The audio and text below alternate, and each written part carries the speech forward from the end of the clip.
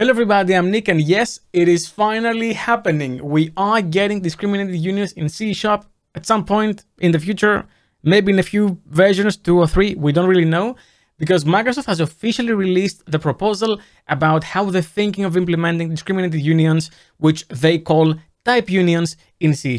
This has been the single most requested feature in C# for a very long time now, actually, and we finally have an updated version of how they're going to look like. Now, a few months ago, Matt Storgensen, the lead designer of C#, reached out to me and he wanted to sit down in a call to talk about this feature and how they're thinking about bringing it into the language, but they don't exactly know how to do it, so they were collecting feedback, and I gave my opinion. So I'm just thankful that I contributed somehow to this finally becoming a reality. Now in this video, I'm just gonna go through the proposal and give my opinion. If you just wanna read the proposal, I'm not gonna keep you here, so I'm gonna put a link in the description down below.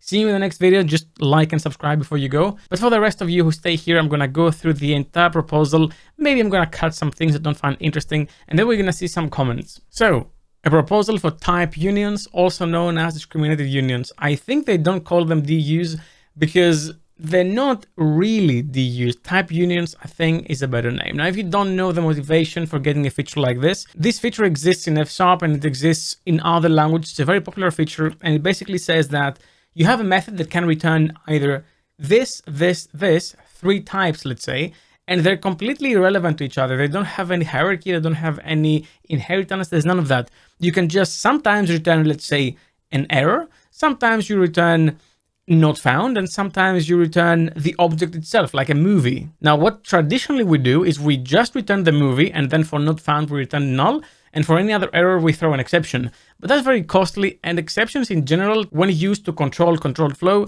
they're bad. I really don't like them, and many people don't like them, which is why people are using either result types or the one-off NuGet package that allows you to do that exact thing. Now, Microsoft, from what I've talked with Mads about, they did actually see how people are trying to solve the problem using NuGet packages and source generators, and they try to take that as feedback in this feature. So let's see what the team came up with, and from what I understand, they came up with a few categories of these type unions to solve multiple problems, and each type of union, for example, standard, specialized, ad hoc, and custom, which is the 4 types we have currently, are trying to solve different problems. So for example, protocol serialization data transfers, that's part of standards, syntax trees, UI data models. Then you have specialized, which is in places to avoid allocations, because performance was a massive thing.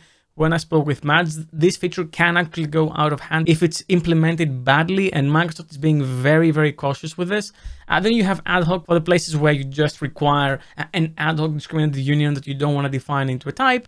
And then we have custom. So let's take a look straight into what they have in mind. So standard union classes. A union class is a name-typed union that declares all its member types in a single self-contained declaration. So it's basically like an enum where all the things that the enum can be are inside the enum. In this case, you have a union of name U, and then you have class A, class B, class C. This union can represent any of those 3 types, which means you can actually have construction like this, where U will be resolved if you do new A or new B or new C. Very similar to how it will work if you had inheritance, but it's not really inheritance. And then in deconstruction, you can have pattern matching to check if it is A, if it is B, if it is C.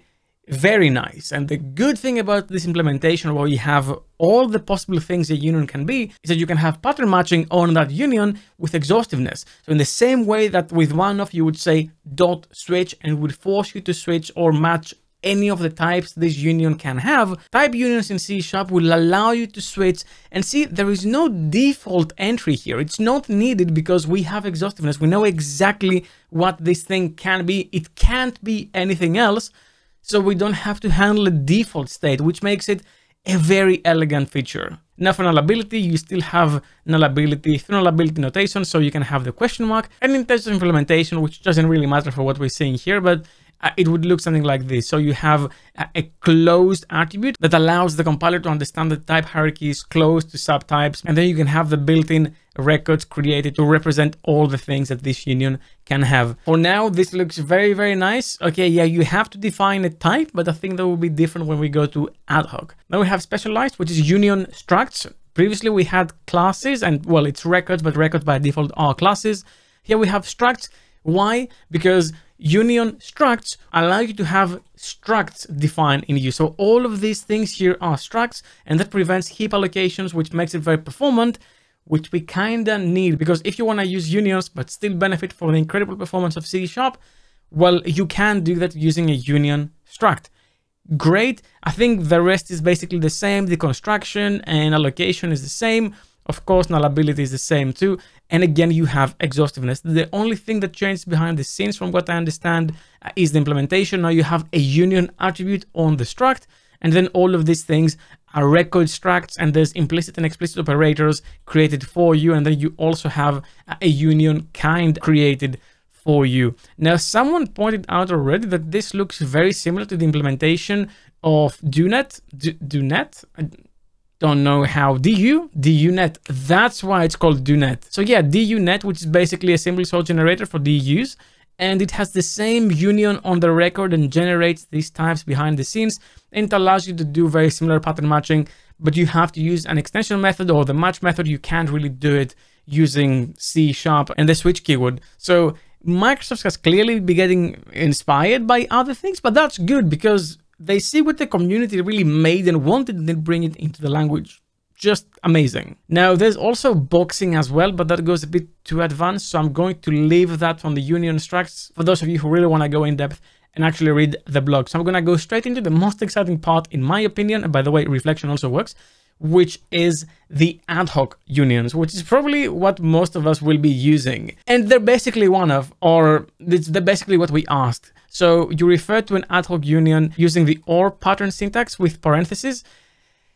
I don't know how I feel about this. And I don't know because could it be better to have just a single pipe operator? I think so. Now, would that be too similar to TypeScript? Yeah, but is that a bad problem? Like, I don't understand why we can't just have a pipe operator and be fine with it and not have the OR. But in any case, the team will be collecting feedback. And by the way, Microsoft is definitely watching this video and everyone involved. So leave a comment down below if you have feedback for the feature in this video. They're going to read it. Now, you can give a common name if you want using the global using statement on the top of your class. And then you can have an ad hoc union like this as if you made a class, but it's not quite the same. Then you have construction the same way. So you have your own classes already, pre-existing classes, and you say that this thing can be either A or B or C. It reads very nice, but I would like to be more succinct because using just a pipe uses less space.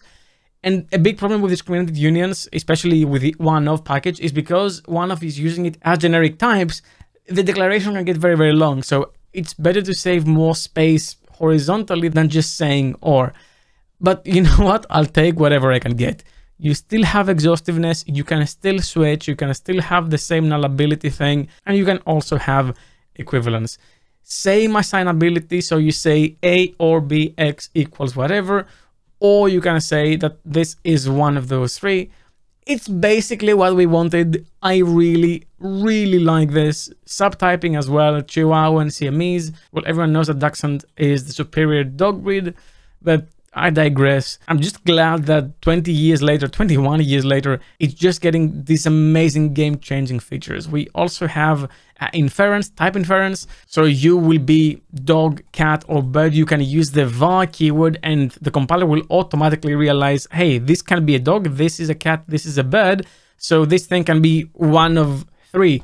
So nice. I'm actually very pleasantly surprised by this implementation on this feature, because I think Microsoft is pleasing everyone. Microsoft have to please people who have never used it before and they don't know why they need it, themselves, because performance also matters, and everyone who's been using one-of and result types.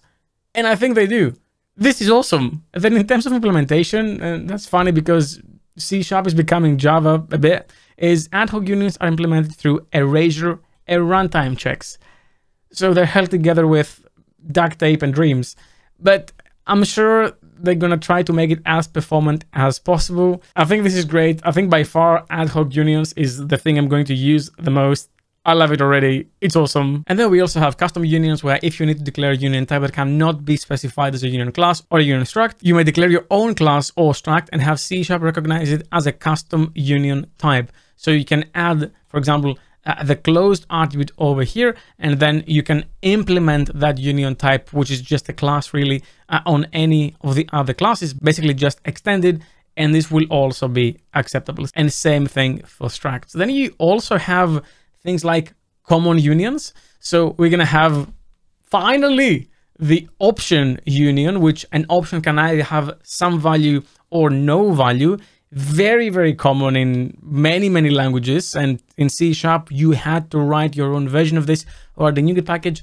Finally, we're getting it. So if you don't find something, or you do find something, you don't even need to have null. This thing is an option. It can be either some value, take the value, or no value, use the default.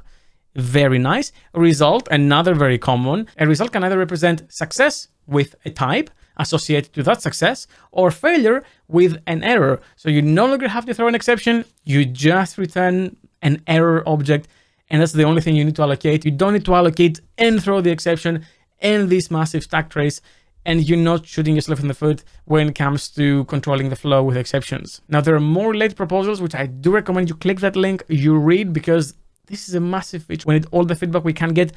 I don't think this will make it into the language until C# 15. And even then, I think it's going to be in preview until C# 16. But I do think that any feedback we give now will bring it to our hands sooner. And then Q&A, which I'm actually going to leave out of this video because I want to live stream soon and actually go through all this with you in the chat. So subscribe on YouTube if you haven't already. And when the stream is live, well, ring the bell and you're going to get notified. But now I know from you, what do you think about this? And what do you think about the way we're getting type unions finally in C#? Leave a comment down below and let me know. Well, that's all I had for you for this video. Thank you very much for watching, and as always, keep coding.